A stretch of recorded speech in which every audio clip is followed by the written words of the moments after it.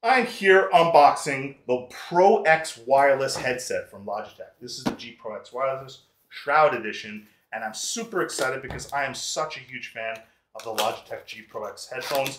I have the wired version. This is the wireless version. This is my first time testing the wireless version, and I'm super excited to test out this headset. Let's go ahead and open it up. We'll be doing a separate mic test and showcase it after. This is just the unboxing. So this is what you get with the G Pro X Wireless Shroud Edition. Opening up the container here. You get the headset itself. Let's pull it out of the plastic.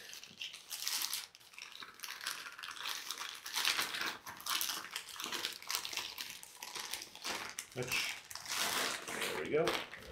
Oh, look at that logo. Look at that logo. This is very comfortable ear cushions here. I can feel that. You get your power button here, switch. Oh, USB-C. That's really nice that they use USB-C. Nice volume control right on the headset. You've got your mic mute button right here, so you don't have to have it on the cord itself. Like with the Logitech G Pro X wired version, you've got that little control box on the cord. You have this right on the headset itself. So you know, and then of course you've got your mic plug-in over here. So let's get that out. You've got your USB receiver, so that way when you plug it in, it actually gets a signal. Now you can use this headset wirelessly with the PlayStation 5 or the PC. You get a really, really nice, thick, comfortable carry bag. This is actually really cushioned and padded. Nice.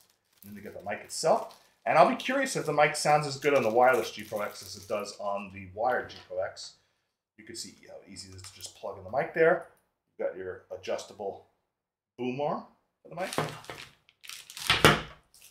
What else you get in the bag? You get the USB-C cable itself. And it's a generous length cable. This will be for charging the headset, so that way you could charge it to use it wirelessly. But if your headset runs out of battery, you could still use it wired as well. And then, of course, last but not least, you get a different set of ear cups. So, for those people who don't like these kind of PU leather ear cups, which can be kind of cold on the ears, and they can peel and eventually peel off, you can also get these cloth textured ear cups. So you can swap out the ear cups if one wears out, or you just prefer the comfort of the cloth ear cups. You can use those instead of the PU leather ear cups. So that's a nice option as well. So this is the unboxing of the Logitech G Pro X Shroud Edition headset. Again, it is the wireless version of the Logitech G Pro X, so you can use it wirelessly, which is a huge selling point. You can just plug the USB receiver into your PlayStation 5 or your PC, charge it up via USB-C, and you're good to go. You can just plug the receiver into your PlayStation 5 or PC via the USB receiver.